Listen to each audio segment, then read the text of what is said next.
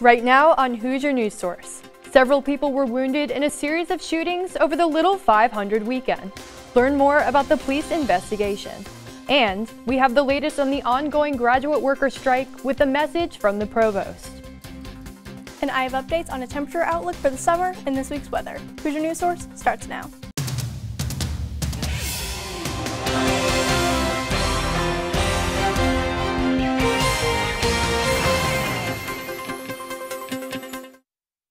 Hello and welcome to the season 25 finale of Hoosier News Source. I'm Elizabeth DeSantis. Bloomington police are still investigating two shootings over the weekend that sent 4 people to the hospital. The first shooting occurred just after 1 a.m. on Saturday inside Kalao nightclub on North Walnut Street. Police say 3 men inside the nightclub suffered gunshot wounds. 20 minutes later, police responded to a different shooting in an alley just a few blocks away. Here's what we know right now. The victims of the shootings at Kalao were 41, 26, and 22 years old. The victim of the alleyway shooting was 26 and suffered gunshot wounds to the abdomen. He remains in critical condition. Although police initially said 3 suspects were in custody, they have since said those suspects are not connected to the shooting. Investigators have also not determined if the 2 shootings are connected. Anyone with information on either shooting is asked to call the corresponding numbers on your screen. On Monday, Provost Raul Shrivastov sent out an email to student academic appointees.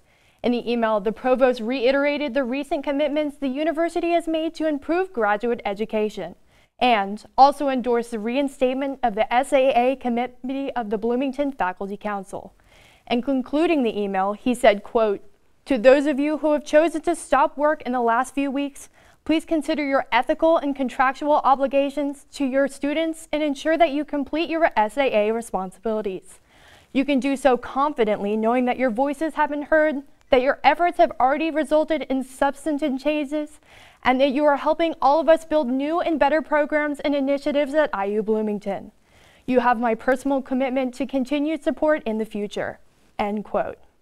Yesterday, grad student workers voted to continue their strike for a 3rd week.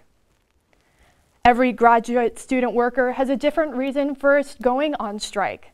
For one Hoosier, it was being left with no money after an unexpected procedure. HNS reporter Ashton Hackman has more. I had to resort to borrowing money from other people to help me get by. Musa Hassan is an international graduate student worker at IU. He joined the strike after an unexpected medical procedure derailed his finances. I had to get a root canal, and the dental insurance that is provided to us through the university does not adequately cover for those sorts of procedures. Hassan says wages alone is not the only problem. The insurance is itself inadequate. The stipends that we get paid are such that in most situations, a lot of graduate workers, and especially a lot of international graduate workers, will be left struggling from month to month. Hassan says his experience of struggling to make ends meet is the reason that he thinks the university should recognize the union. This is exactly why we need to have a union to advocate for us, because the situation is not going to improve on its own. For now, Musa will continue to strike with graduate student workers. For Hoosier News Source, I'm Ashton Hackman. As we approach the end of the semester, it's unclear what plans there may be to keep the strike going over the summer or into the fall. The annual Little 500 bike races were held this past weekend with spectators in attendance for the first time since 2019. The women's race took place on Friday with riders having to complete 100 laps around the track at Bill Armstrong Stadium. The Melanzana cycling team finished with an end time of 1 hour, 14 minutes, and 15 seconds to win the women's race. Kappa Alpha Theta came in 2nd, and Alpha Chi Omega placed 3rd. The men's race took place on Saturday afternoon, and it ended in dramatic fashion with a crash occurring on the 2nd to last lap. The race would continue to a close finish as Phi Data Theta took the victory with a time of 2 hours, 15 minutes, and 43.47 seconds. 2nd and 3rd place were not far behind, with Sigma Phi Epsilon having a time of 2 hours, 15 minutes, and 43.66 seconds, and Jet Black having a time of 2 hours, 15 minutes, 43.78 seconds. The biggest collegiate bike race in America this weekend in Bloomington did not disappoint. Kayla Craig now joins us with this week's weather forecast. Kayla? Thanks, Elizabeth. Across the country, many areas are expected to have above average temperatures this summer. Much of the western U.S. and the East Coast are likely to be hotter than average, especially in the Four Corners region. The West Coast and upper Midwest areas, including Indiana, are expected to see average summer temperatures. Now let's take a look at today's forecast. Today we're in for some sunny spring weather. We'll reach our high of 61 at around 4 p.m. with a slight breeze, and temperatures will fall as some clouds come out and the sun goes down. Let's see what to expect for the rest of the week. Rain chances return to our area beginning late Thursday night into the weekend, with daily storm chances from Saturday into Monday. While we don't know exactly when this cold front will come through, temperatures overall will stay in the 50s and 60s as we head into finals week. Stay safe, good luck on your finals, and have a great summer. Elizabeth, back to you. Coming up on Hoosier News Source, we have more on the premiere of an IU journalism professor's new documentary series, and learn important information about the upcoming midterm election primaries. Stay with us.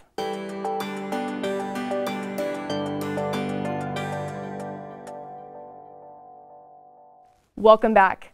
A media school faculty member is using her journalistic experience to help solve a 9-year-long mystery that took place in her hometown of Columbus, Indiana. HNS reporter Jack Lindner has more. Outside her teaching position at the media school, journalist Cheryl Ousley Jackson is using her years of experience to help expose the truth on the most important story of her career. This past Thursday, the Columbus Learning Center was home to the premiere of Jackson's latest project, a 9-part documentary series about the life and death of her brother, Kerry Ousley. The docuseries, titled Who Killed Kerry Ousley? A Mission for Justice, explores the unusual circumstances surrounding Ousley's death, which was originally ruled a suicide in 2013. Jackson's investigation, however, has led her to believe that her brother was actually murdered. I believe the youngest son, who was in his late 20s at the time, he was trying to move in. My brother was telling me the day before he's not moving in here till I move out. And I think they fought. I feel like this person has a lot of emotional issues, and I believe he shot him. During her investigation, Jackson has worked with numerous experts to review her brother's case, including Dr. Bill Smock, a forensics expert who was called as a witness during the George Floyd murder trial. Residents of Columbus, Indiana gathered to watch the series' first episode and to engage in a Q&A session with Jackson and her partner in this project, former WTHR anchor Andrea Moorhead. During the Q&A session, Jackson stated that she intends to pitch the documentary to a major streaming service such as Netflix or Hulu in hopes of giving her brother's story a wide release. One of Jackson's hopes with the documentary is that it will help move her brother's case to court, where it can finally be heard in front of a jury. As I teach my students all the time, I believe the light of the press drives light to the truth. So the more press we have, the more chance we have for truth. While there still is a long way to go, Jackson believes that this documentary is an important milestone in a 9-year-long mission for justice. For Hoosier News Source, I'm Jack Lindner. Jackson also stated that if the documentary does not get picked up by a major streaming service, she will continue to present each episode to the public on her own. Indiana is quickly approaching primary election day as voters prepare to elect 9 U.S. representatives and 1 U.S. senator. Indiana allows for early in-person voting, with all registered voters allowed to vote 28 days before the election. Early voting will close on May 2nd at noon, and specific early voting hours and locations vary by county. More information regarding these specifics can be found at indianavoters.in.gov. For voters who are not planning on voting early, primary election day is Tuesday, May 3rd. Candidate information can be found at ballotpedia.org. A Kelly School of Business Center has received a $1 million donation from an alumnus to support healthcare-related and life science programs. The Center for the Business of Life Sciences is meant to prepare students for careers in areas like healthcare systems, medical devices, biotechnology, and more. Jeff Albers, who graduated in 1993, said he hopes to encourage more students to be exposed to life sciences and be a benefit to society in that field. He is the former CEO and current chair of Blueprint Medicines, which develops therapies for those with cancers and blood disorders. HNS reporter Carly Rasmussen joins us with the latest on international news from around the world. Carly? Thanks, Elizabeth. Norwegian Greenpeace activists are blocking Russian oil tanker Asta Luga from entering the port with kayaks and boats. The peaceful protest is taking place in the Adlo Fjord, an oil port owned by Esso, a Norwegian subsidiary of U.S.-based ExxonMobil. Activists are calling on the Norwegian government to ban the import of Russian oil and for Esso to cancel their contracts that allow them to buy fossil fuels from Russia during this time of war. Activists in a boat have chained themselves to the boat's anchor chain to prevent the Asta Luga from going to pier and offloading the oil. The vessel is loaded with 95,000 tons of jet kerosene, with an estimated value of $116 million US. And moving over to Ukraine, Russian missile strikes killed 7 people in the Ukrainian city of Lviv on Monday morning. A preliminary assessment showed that the strikes were launched from airplanes that came from the direction of the Caspian Sea.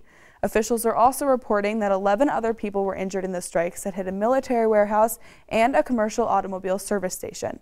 The city had been a spot of refuge for displaced Ukrainians for its location in the quiet West. Even over the Easter weekend, families had been going to church services and taking evening strolls with flower bouquets. Since Monday, that is no longer the case. Lviv Mayor Andras Saduvi said, quote, "And today in Ukraine, there are no safe and unsafe cities," end quote. Now in Beijing, a COVID-19 outbreak has been seen spreading over the capital for a week. As numbers continue to rise, it is possible that the city could be under more restrictions. Shaoyang announced on Sunday that the city will be launching 3 rounds of mass testing for those who work and live in the district. These residents are under control management, according to state media, meaning they cannot leave the area without undergoing testing.